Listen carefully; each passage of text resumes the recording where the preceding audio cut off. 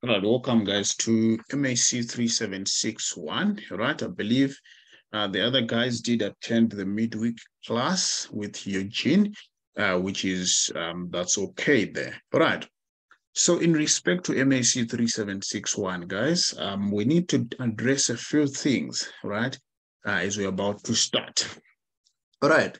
So in terms of MAC 3761, guys, you're going to find out that you'll be writing tests, right? There's like 4 tests which you're going to be writing. I think the first one should be somewhere around April, and then the other one comes around June, right? And then the other one around August, and then the last test will be in September, and then the final exam will come in October there. All right, so basically that is MAC 3761. All right. So the team that we had last year in respect to MAC, they were actually quite vibrant. We had a good team there, right? But what I can say is, in terms of MAC 3761, right, we'll try our best possible to make sure that we also look at almost everything, but they work with assumed knowledge, right? So there's content that you guys did cover second year, right, which in the content for third year they do not include them, right? It's unfortunate that last year they did examine second year stuff, right, to the guys who wrote last year, and it felt like it was a little bit unfair, right? But that is what actually transpired last year, right? There was actually a significant number of marks which were actually granted to the second year work there, right? But anyways, nevertheless, let's look at today's class and then see how far we can go there. All right. All right. So in terms of the first unit now, I want to look at the nature of costs. All right. So I want to have a look to see what is happening with respect to the nature of cost and all that. Right. What is happening in terms of this unit? Right. Just to give you an overview of the nature of cost. All right. So you're going to find out now we have different type of costs, right? So these costs, they also behave differently, right? That is why if you take, for example, fixed electricity bill, right? I'm sure you will both agree with me that sometimes some companies, they have a fixed electricity bill. They pay a certain amount of electricity every month or every year, right? Or it could be rental, right? Some companies, they pay a fixed amount of rental for the whole year, right? And then after that, you find that sometimes you might have a different cost associated with purchase of material, right? Now, what is happening in terms of that? In today's class, we want to have a look in terms of this so that we have an understanding of the behavior of the cost. Right? Why is it sometimes the cost of material fluctuates? It's not stable. All right, it varies, and what drives those costs to be different each and every time. All right. Also, bear in mind that the main objective of a company is to maximize profits. All right. So when you start a business, we both agree that, of course, unless if it is a non-profit organization, but in most circumstances, when you start a business, your main goal is to make profits. Right. So want to address those issues in today's class so that we can see what is happening there. Right. So the objective, like I mentioned there, right, the main objective of business is to maximize the value of the company. So how do you maximize the value of the company? That is what we want to have a look at there. Right. So the only way that we can maximize the value of the company is to increase the future cash flows of the company. So when you appoint, I'm sure you guys have seen cases whereby there is a replacement of management. Right? Maybe the director or the CEO has been replaced. For example, if you take with respect to Eskom, right, you learn that they've been replacing the CEO every now and then. What is the goal there? They're saying Eskom is actually making losses, right? So want to be in a situation whereby Eskom starts to make profits. Now they're saying, okay, can we appoint someone who is in a position to be able to increase the future cash flows of the company? Right. At the same time, we also need someone who lower the risk of the company. Right. We both agree. So you guys agree with me that in terms of increasing the profits of the company, you need to make sure that you reduce the risk as well of the company. Right. Let's take, for example, some companies. All right. Let's use Eskom as our case study. Right. Of course, we did not know. Right. I'm sure we both agree we did not know. But there was a time whereby electricity, I think it was in 2022, where the load shedding was at a minimum. Right. And then out of nowhere, we just had boom. Eskom has used a certain number of diesel. All right. And then there is no more diesel for Eskom to use. Why? What's happening? They actually increased the risk of the business. All right. They increased the cash flows, but at the same time, increasing the risk of the business. So they burned most of them, the fuel there and all that. Right. But, anyways, I'm not an expert in the industry. I'm just giving you as an overview. Right. I believe the guys who are working there, they know better than whatever I'm saying here. Right. But then, of course, we expect management to make decisions that increase the value, right? The value of the company, of course. So we'll be looking at all that, right? And then also putting in place controlling actions of employees to increase value, right? When you start a business, all right. I'm sure you guys agree with me that in most circumstances, whenever there is an increase of prices, the strike starts. All right. The labor union starts running and all that, employees demanding higher salaries and all that. Right. So in organizations, right, you try your best possible to make sure you increase the value. And at the same time, you're able to control the actions of the employees. Right, by controlling actions of employees, what do we mean? We're saying you should be able to probably give a framework to say to the employees, this is what you need to follow in order for you to increase value for the company. You also put controls in place. For example, most companies, right, they have the turnaround system or the fingerprint system whereby the employees clock in every time they get to work. So it reports what time an employee actually got to work. So in this case, you're trying to increase the value by making sure that employees arrive to work as early as possible. All right. And then what is management accounting? All right. So management accounting, guys, it is actually different to financial accounting. All right, so financial accounting is the FSC, which we did earlier on, all right? So in terms of FSC, the information for FSC is used by the outsiders, all right? I'm sure you have seen some financial statements, all right, for different companies, especially the ones which are listed on the JSE. You can access their financial information. So today, if you want the 2020, all right, financial statements for MTN, right? You can actually access it there, right? So that is with respect to financial. But now today we want to look at management accounting. Right. So what is management accounting? Management accounting now, it involves the internal affairs of a business. How are we managing the company? The information for management accounting, we do not see it. All right. External parties do not have access to this information. All right. So management accounting is the process of collecting information that is financial and non-financial, to use that information internally. All right. So in this case, we're saying the information is used within the organization and also to support decision-making and control. All right. So, and then the next thing now, the tools and techniques that are used with respect to this. All right, so we need proper tools and techniques. What are we looking at? I'm sure we both agree that when you're running a company, all right, in order to achieve the best objective, you need to make sure you have the rightful stuff.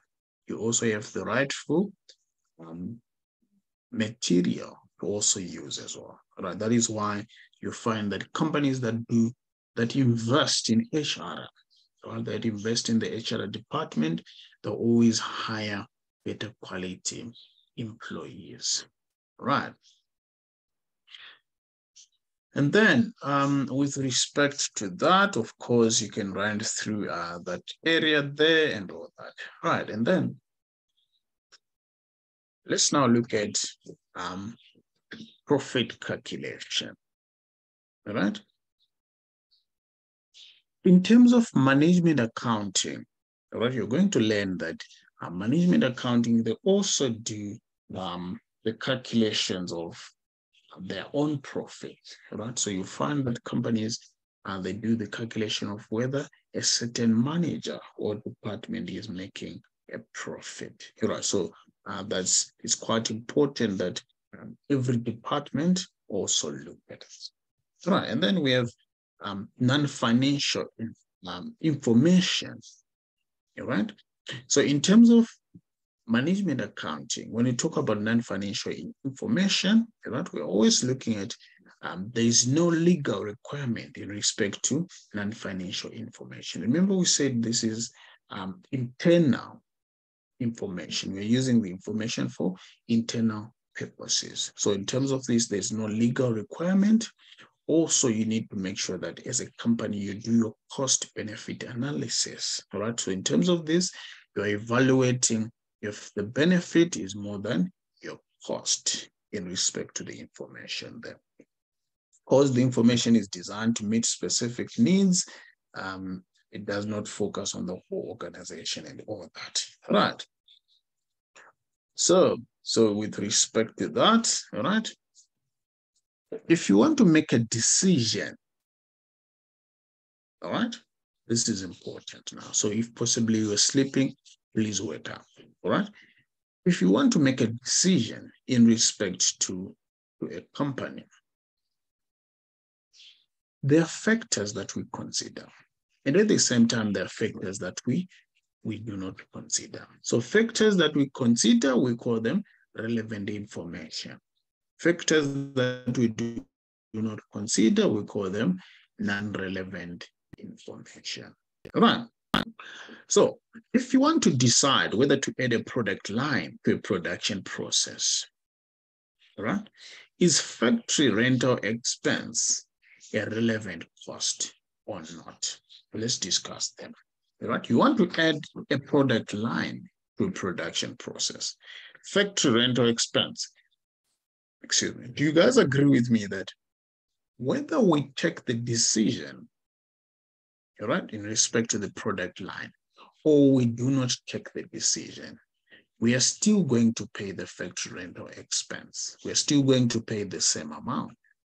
So what does it mean? It now means the cost associated with factory rental expense is actually irrelevant when it comes to making a decision on whether to add a product line or not. In other words, by product line, we're saying you want to introduce another product that you want to manufacture in the business. Should you consider, right? Remember, before you introduce a product, you need to assess or evaluate if it is actually going to be profitable.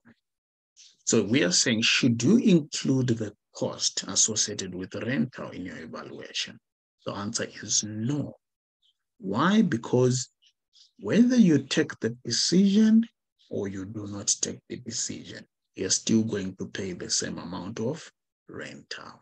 So we call that irrelevant cost in terms of this decision. Right. Now, the next thing now is I want to decide whether to close the Cape Town factory. You guys see that? You want to decide whether to close the Cape Town factory. Is factory rental expense relevant or irrelevant? The answer is it is relevant. Why? Because when you close the Cape Town factory, it means you no longer have the factory rental for Cape Town. I don't know if you guys are still with me. This is MAC, guys. All right. So let's discuss that. Is there anyone who's lost so far? Because this is where MAC is. Relevant cost and irrelevant cost. So please, guys, is there anyone who feels like they are lost somewhere in terms of decision making?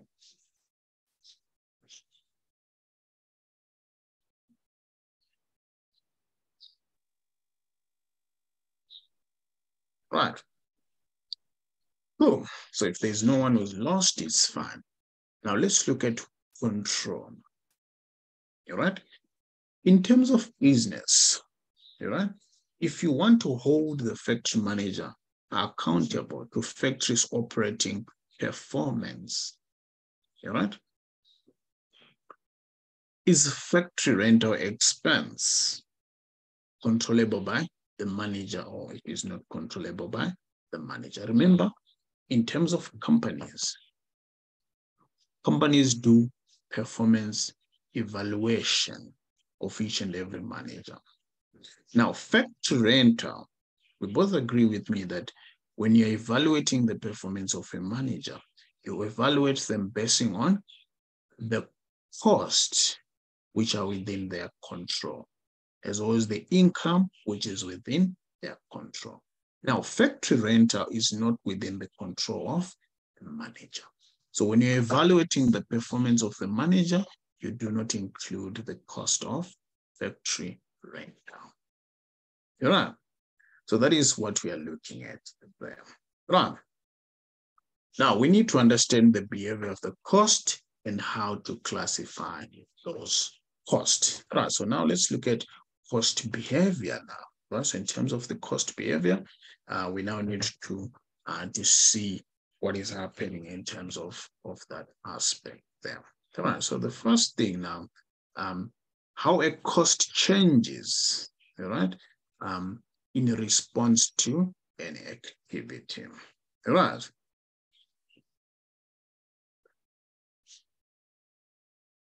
Sales volume. All right. You need to understand which cost changes when you change your sales volume. All right. And then you need to also understand which cost changes when production volume increases or decreases. All right. You also need to understand which cost change with electricity usage. Also, you need to look at which cost changes in terms of number of setups. Right. This is important. This first unit is very important because you're going to learn now that soon we'll be doing ABC, right? And then we'll be doing absorption costing. And then we'll be doing marginal costing. All those depend on this study unit. So please, guys, make sure that you are with me there. All right. Now, to understand cost behavior is important to forecasting. Different potential scenario, projecting future cash flows, creating models, budgets, and making decisions. All right, so this is quite important. All right, so you can run through this small example there. All right, you can see what is happening. So in terms of this, you can see we have some cost. All right, I'm sure you guys can see that the cost, and then this is activity. So when you increase the activity, all right, so in terms of this, maybe you increase the working hours of your employees, all right, you can see the cost, right? The amount that you're paying them, it also increases there, right? So we're going to be touching on that. And then we have what we call fixed cost, all right? So in terms of fixed cost, we have some costs which are fixed at a certain range, all right?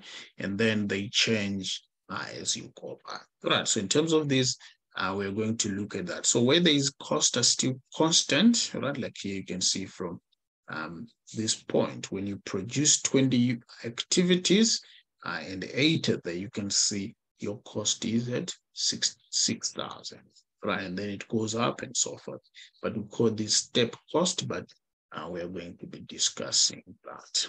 Right, and then the step cost, right? These ones, they are fixed at a certain range, and then they increase at a certain range. So there's fixed, and then they vary, and then they are fixed, and then so forth. So we call them the step fixed cost. Right, the word step is coming from, I'm sure you guys have seen the steps that you can climb up, right? Up the stairs and so forth. Right, and then let's look at variable cost. Right? So variable cost, they vary, right, with respect to level of activity. So the more you increase the activity, the more cost that you pay. So we call this the variable cost. And then mixed cost. Mixed cost now is a combination of variable cost and fixed cost.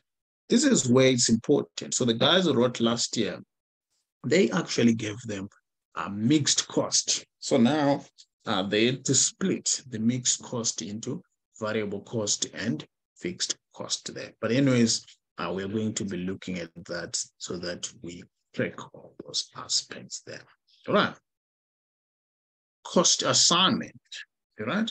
So you're going to find now, since we did mention that we have fixed cost and variable cost, right?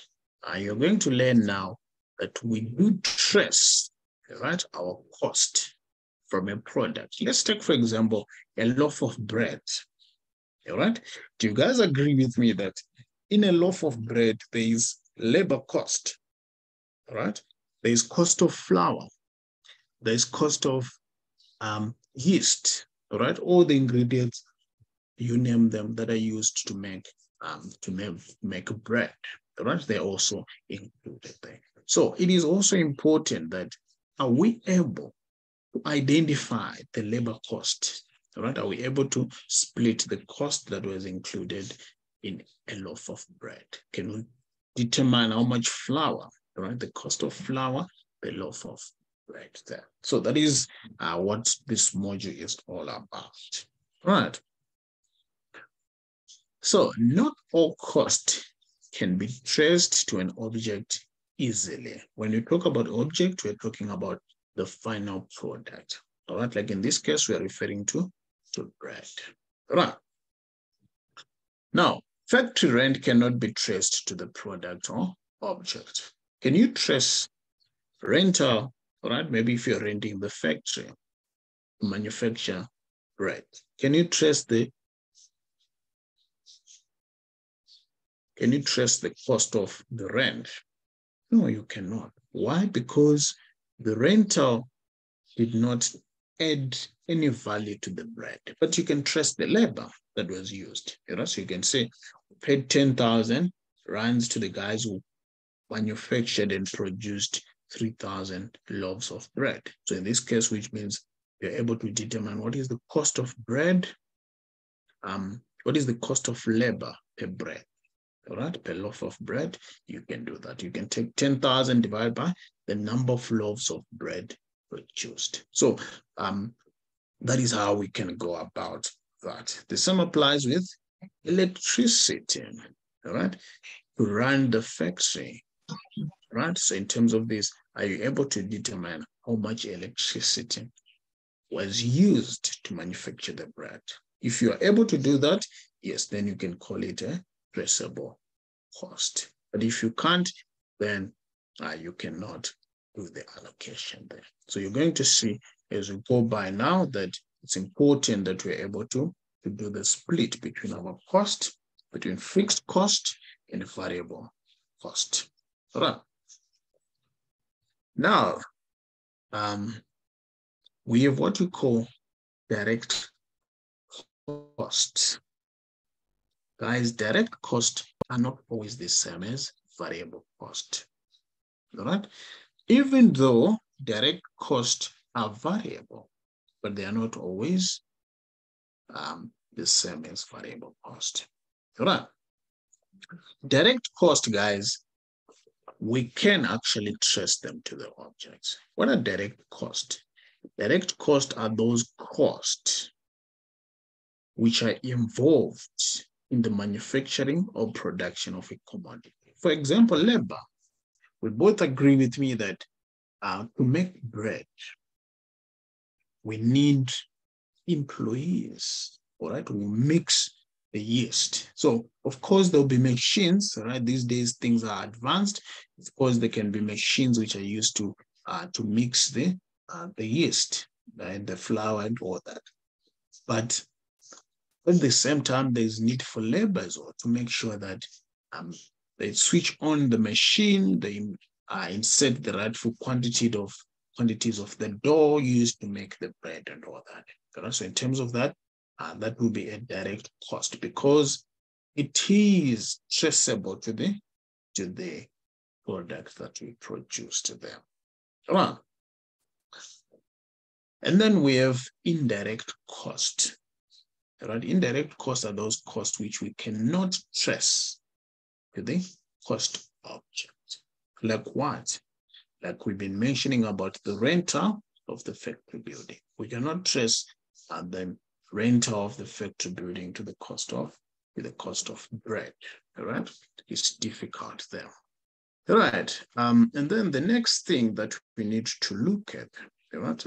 In terms of this aspect, we have administration cost. Right? So administration cost, these costs, we cannot trace them as well with the cost of our product then. Right. Marketing costs, these are non-manufacturing costs, and they're also not traceable, the cost of our product. Right. So it's important that we understand that indirect costs are not the same as fixed cost. Indirect cost can be fixed or variable. But the idea with respect to indirect cost, we are saying indirect costs are not directly involved in the manufacturing of a product. Let's take, for example, the factory foreman.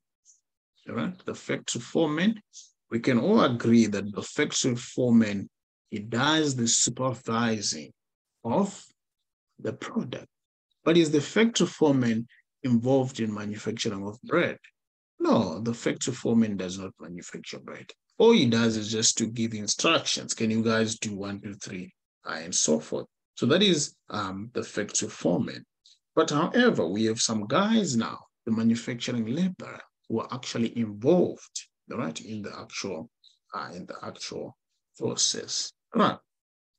So these guys are the ones who are involved in the day-to-day manufacturing of the business. So those are the guys that we can say, okay, because you're involved in the day-to-day operations, you can now be classified as direct cost. But if you're not directly involved in the operations, then we can say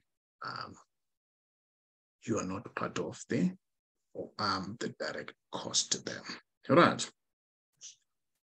Now let's look now in terms of the indirect costs. We have variable indirect cost. Factory electricity. So electricity, it all depends. There are sometimes electricity is fixed, sometimes electricity is variable. But what is the factor, or how do you know? Like we previously explained, that if the cost increase as your activity or production level increases, in that case, it is a variable cost. But if your cost does not increase, right, in that case, then your cost is fixed. Also, when you increase production and the electricity bill still remains the same, then it is a fixed cost. But if you increase electricity and your bill changes, then it is a variable cost. Right. Products are the objects, right? The aim is to determine product cost. What do we mean? A product, we are saying bread is what we call object. So the final product is what we call object, right? And then the ingredients, right, that you insert to produce the object are the ones that we we are classifying as variable, fixed, and all that. Right. So product, when you see the word object, we are referring to the product that you have actually produced there. Right. Now let's look at some fixed indirect cost. Right. By indirect cost, we are saying this cost is not traceable to the product. Right. It is not a direct cost to the product. For example, electricity. Right. Or rent. Can we say on a loaf of bread, are we able to trace how much rental was paid in respect to manufacturing of the factory rental? We cannot. Why? Because the rent was not directly involved in the manufacturing of the bread. Yes, you used the roof and all that, but was there any cost that you can say, one loaf of bread, we paid rent of R1? We cannot do that. The rental it came in as a fixed rental amount. It was a bulk rental amount, so we are not able to split it into the small components there. All right. So let's look at cost function now. So this is where it gets a little bit interesting. Right? You need to understand that our costs, we classify them into different functions. Right. Cost can be classified into there, and according to the purpose of the cost they serve. All right. The typical functions of cost, all right, in terms of IS2, all right, that is inventory standard, right? Of course, with respect to this, we have inventoryable costs. Right? So these costs are the cost which you said traceable cost. We're talking about direct labor. Right? So it's important, guys, when you do your variable cost, right, it's important that you understand this. So we have inventoryable cost. In terms of this, we can call them product cost. Right? So we can also call them product cost. You're able to trace them on the final product. So we say direct labor. What is direct labor? Direct labor is the amount that was paid to the employees who were directly involved in the manufacturing of a product. For example, when you manufacture bread, the direct labor would be for the employees who were involved in the mixing of the ingredients to make the bread. The cost of the HRM manager will not be included as a direct labor cost. Why? Because the HRM manager was never involved in the manufacturing of the bread.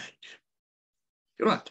Then we move on to direct materials. Right. Direct materials, we're talking about the material that we actually used to also manufacture the bread, the yeast, right? The flour, right? The water, all those components, they form part of direct material because you need to mix them together to come up with the bread. Then manufacturing overheads. So sometimes in the exam, they love giving the word manufacturing overheads. So when you see the word manufacturing overheads, always remember that it is made up of two components. You have variable manufacturing overheads and fixed manufacturing overheads.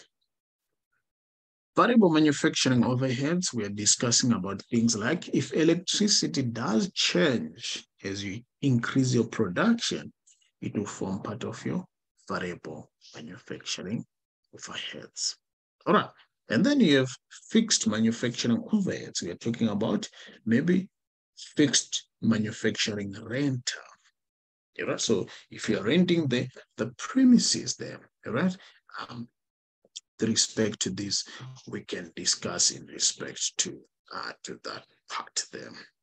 Right. Now let's move on now to the next part, right? So that we're able to see non-inventoriable cost. Right? The non-inventoriable cost. What is happening there is the non-inventoriable cost, we're only talking about the selling cost. Right? In terms of the selling cost, we're discussing about the the cost to locate a buyer. Maybe you did transport the goods to the buyer, the marketing cost, those items, we call them the selling cost. And then we have the general cost. So the general cost, if there's any form of cost which was involved, maybe it's, for example, it is a cost associated with the factory foreman. Remember the foreman, like we said earlier on, is not involved in the foreman is not involved in the manufacturing. All he does is just to make directions. So the salary there, we included it as non-inventoriable cost. We cannot trace it to the final product. Then we have administrative cost.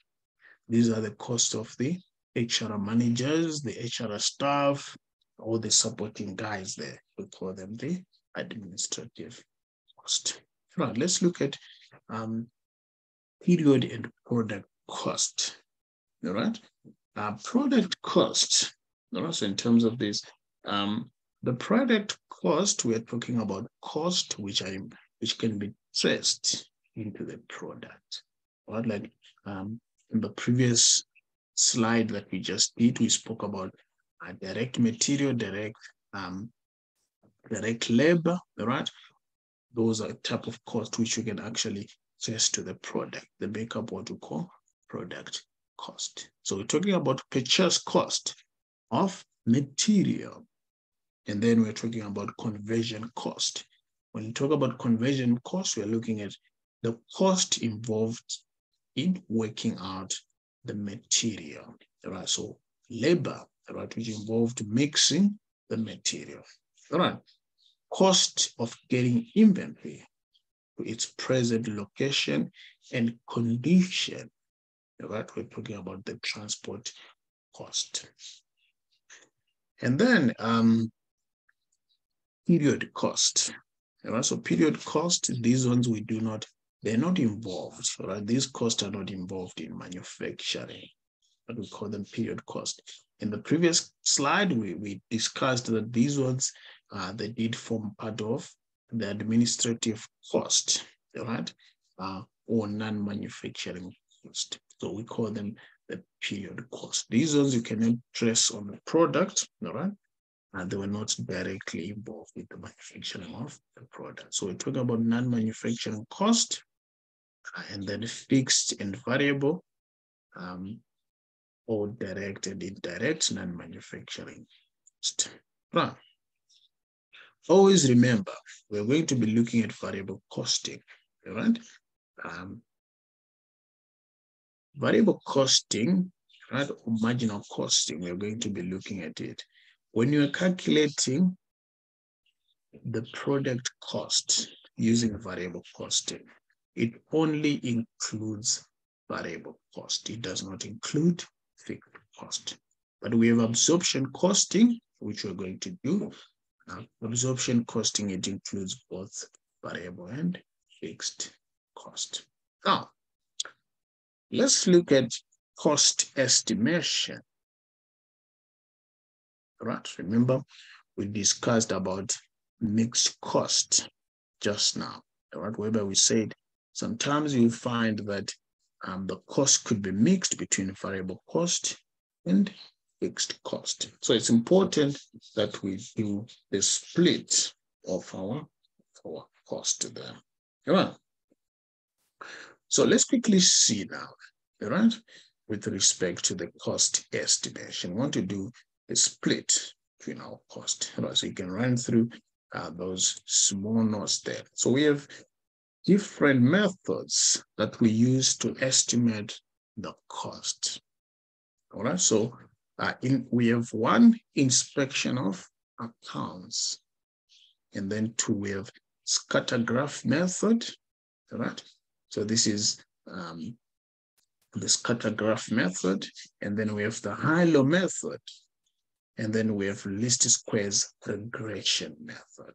So in terms of the exam, of course, they can examine you, but the one that is highly examinable is the high-low method. The reason being, in the MHC, exam, we cannot use, for example, this method, right, which is the scatter graph method. Of course, what is happening with respect to this, we're saying where the costs are almost in the same way, they give you like the same dots in the same line, that will be your range for variable cost. And then the ones which are outside, so you use the diagram to estimate your variable cost and all that. But of course, it's a bit difficult. You need those graphs that we used in high school, right? With small squares, right? You need that graph to actually use the scatter graph method, which makes it a bit difficult in the exam. We both agree that in your exam, they do not provide that. All right. And then the least squares regression method. There's a long calculation involved with respect to the least squares regression method. Right? We have a look on that one, but they'll never examine it in the exam. It's unlikely. I know for second year, sometimes they try to, but it's really difficult because one calculation could actually occupy a full page, right? Which make it close to impossible to use. But the method that they normally use is the high-low method. All right. Now, let's look at this part in terms of the high-low method. All right, what is going on with respect to the high-low method and all that? So high-low method is a method that we use to split, right, the mixed cost, right? So a combination of fixed and variable cost, right? We split those ones using the high-low method, right? Now, how do you go about the high-low method, all right? In terms of the high-low method now, they said there's a linear relationship, right, between our cost. So they use the formula y is equal to mx plus c. Right? That is the formula that we use with respect to the high-low method. So y stands for total cost. M stands for variable cost. X stands for fixed cost. All right? So Y is total cost, M variable cost, X is activity level, then C is the fixed cost. And then now let's look at how do you split your cost in terms of the high-low method. So with respect to the high-low method now, we need two activities. We need the highest level of activity and the lowest level of activity to do the calculation of the high-low method. Right. So what is happening in terms of this? Your variable cost, all right, is calculated by change in cost. All right. So in terms of this, the change in your highest level of activity. So the total cost for the highest level of activity minus the total cost of your lowest level of activity. So that difference, you divide that one, the difference between your lowest level of activity and your highest level of activity. That is what will give you your high-low, your variable cost. And then fixed cost, how do you work it out from our formula there? You said y is equal to mx plus c. So which means now you then say total cost minus, remember we said your variable cost, which you have worked up there. Say variable cost times activity. That is what will give you your fixed cost. All right, so we're going to look at, of course, we'll look at a small example with respect to high-low method there. What are the complexities associated with the high-low method? All right? Fixed cost, they do not increase. Fixed costs, they do not increase over time periods. We have factors like inflation, right? Which also do not change over time periods, right? You need to isolate the change due to activity only. We need to remove price effects, all right? Also, the relevant range is important when you're dealing with the high-low method, all right?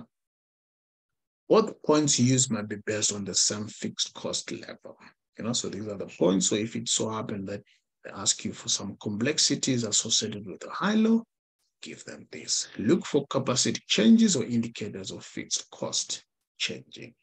Pick the highest and lowest level output levels within the relevant level. Now let's look at this simple example. All right, so we're going to end for today's class. We're also going to end here. High-low cost estimation.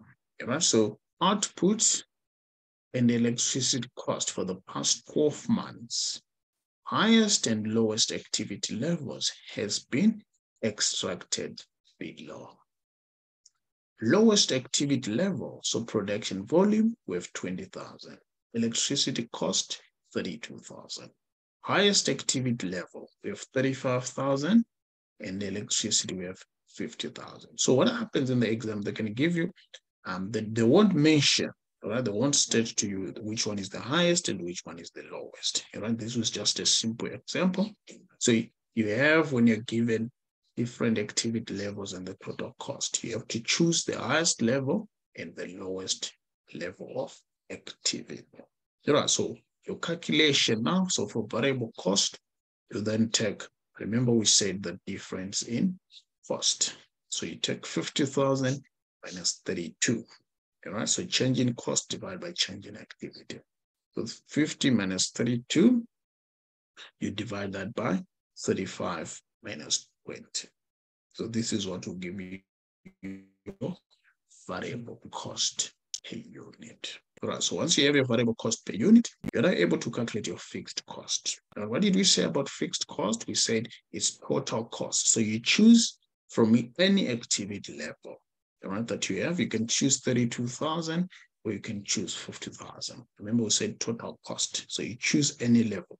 So here we chose 50,000. So 50,000, all right, which is our total cost, is equal to, so we can say total cost minus variable cost, it gives us fixed cost. So we take 50,000 minus variable cost. How much is variable cost? Variable cost is 1.2 per unit. How many units do we have? We have 35. So it's 1.2 times 35,000. All right. So 50,000 minus 35,000 times 1.2 gives us 8,000. So this is what will give us our fixed cost.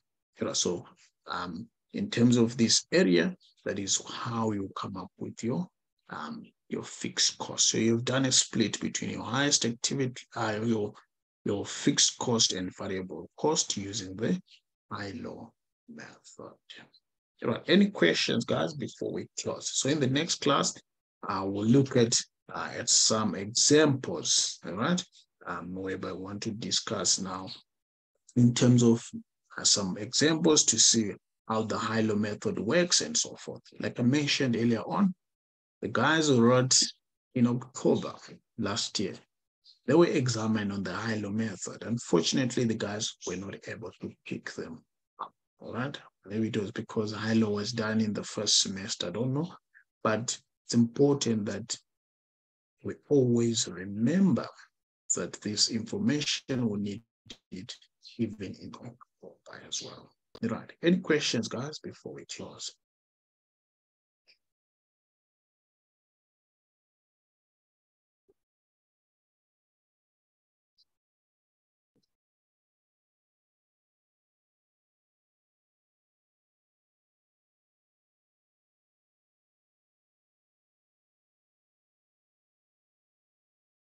Right, cool, guys. So if there are no questions, I'll see you guys next week. All right. As we go by, the class will be getting longer and longer. I know today was our first class and all that, but this is the notes that we have in respect to our first class there. All right. Bye, guys. Bye, Ian. Bye. Bye, Ian. Thank you. Bye, thanks. Bye, guys.